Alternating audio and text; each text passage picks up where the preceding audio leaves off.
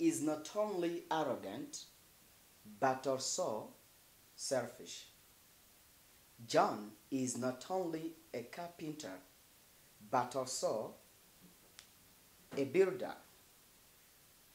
I am not only a teacher, but also a student. We are going to teach you the use of not only but also.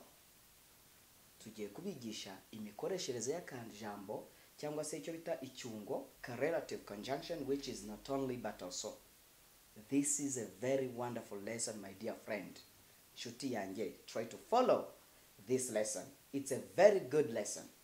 When I say I am not only a teacher but also a student, ni ngombwa ngo sindi umwarimu gusa ahubwo ndi n'umunyeshuri.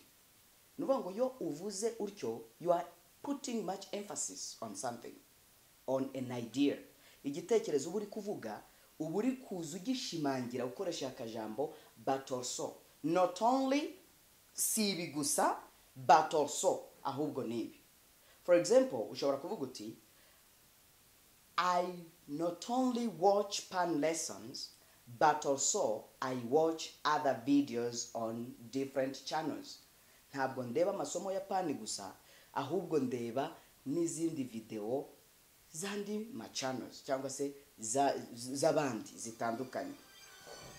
Yes. Then when you say this, you want to mention that you are putting much you are adding on another idea which is related to the first idea that you have already mentioned. Uburi kongera igitekerezo kijyanye n'ikindi gitekerezo n'ubundi wari wavuze. Urugero nshobora no kuvuga nti she is not only a doctor but also a pastor. Uriya mugore uri hariya si umudokiteri gusa ahubwo ni n'umupasiteri. Abapasiteri b'abagore babaho. Good. I can say my wife is not only clever but also very humble. Umugore wanjye si umunyabwenge gusa ahubwo anicisha bugufi. Ushobora kuvuga uti she was not only humble but also very honest.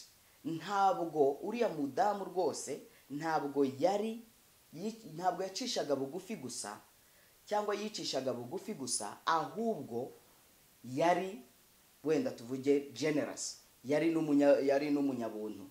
For example, you can say this man is not only generous but also rich. Uyu mugabo ntabwo ari umunyabuntu gusa, ntatanga gusa ahubwo ni n'umukire. Good. That's good. Now we are going to see different examples on the use of not only but also. But this is part 1. This is part 1. Not only but also. Good. Then after this lesson, we will give you another lesson on which will be part 2. We will give you another lesson which will be part 2 of this lesson. And try to be together with us. First of all, I would like to tell you that this lesson is there to be memorized. You should memorize where we put not only. Dushyira not only iyo twamaze gushyira verb, twamaze kuzana verb ya mbere, she is not only arrogant, tugahita dushyiraho adjective, arrogant, but also tugahita dushyiraho indi adjective cyangwa irindi jambo.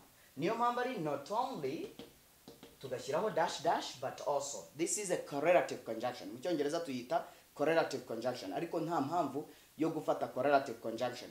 Fata ko ari icyungo kisobanuye ngo si ibi gusa ahubwo nibi. Urugero, she is not only arrogant but also selfish.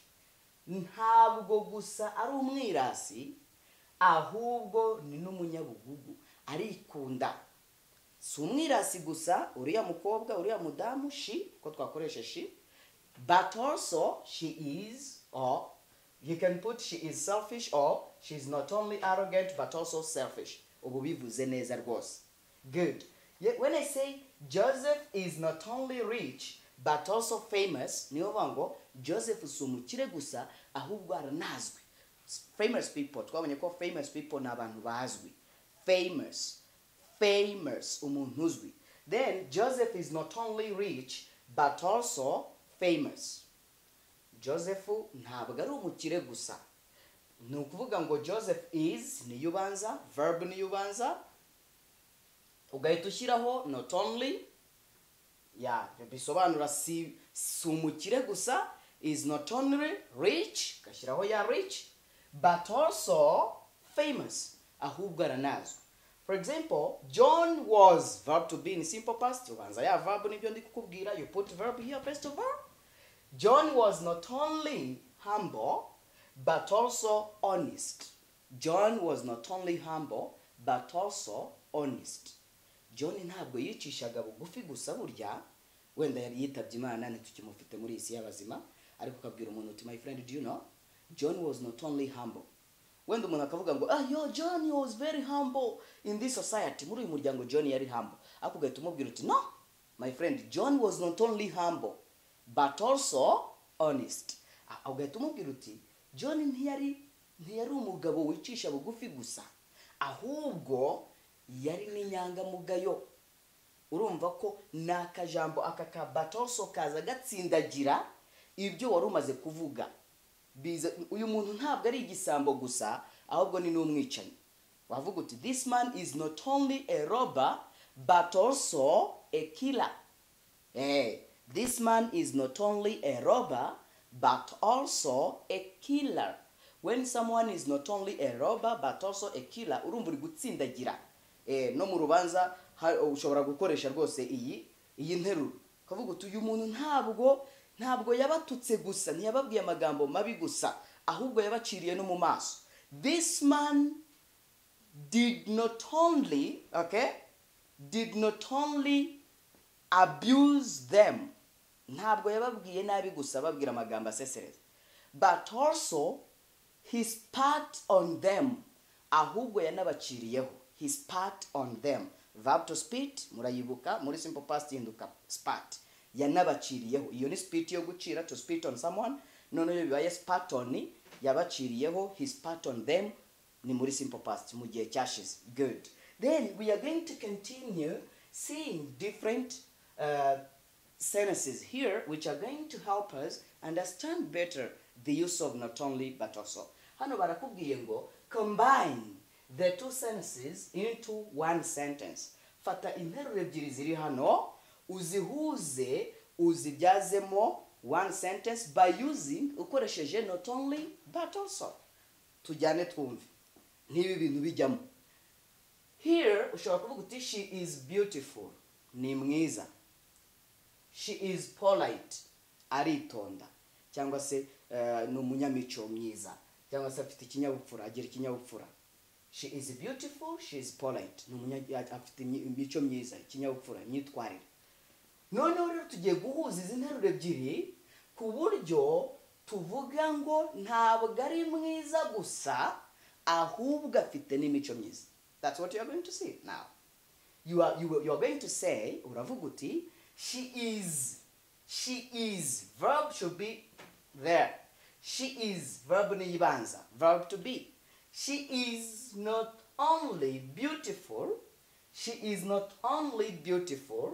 but also polite.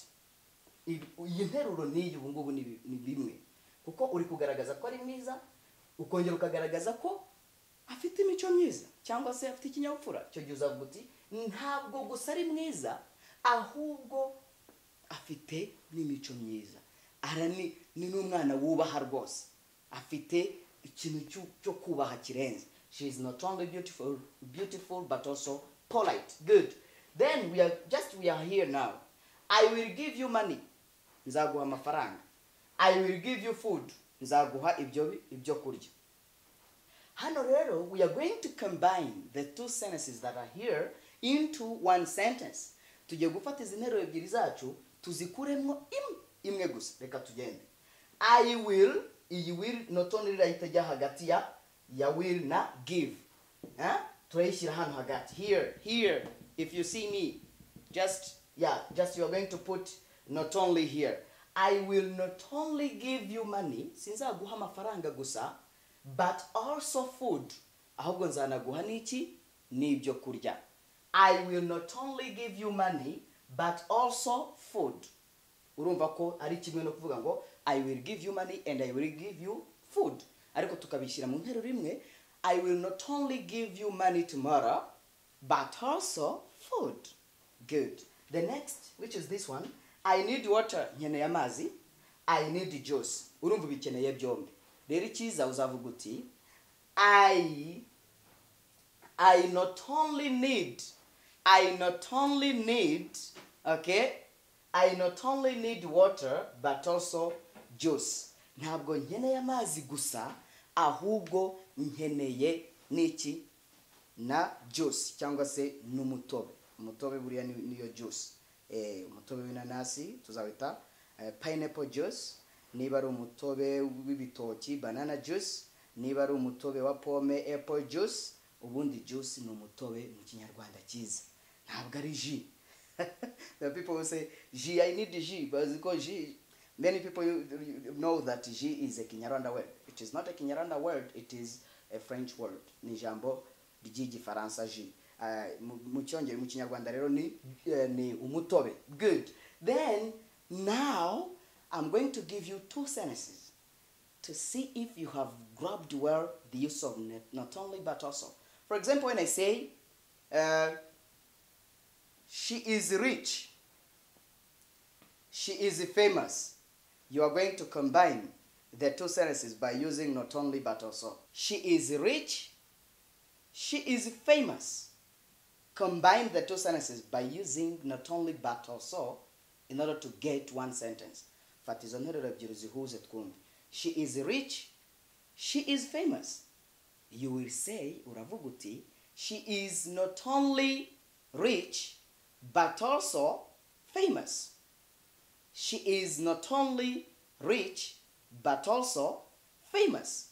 Wow, that is a very good sentence.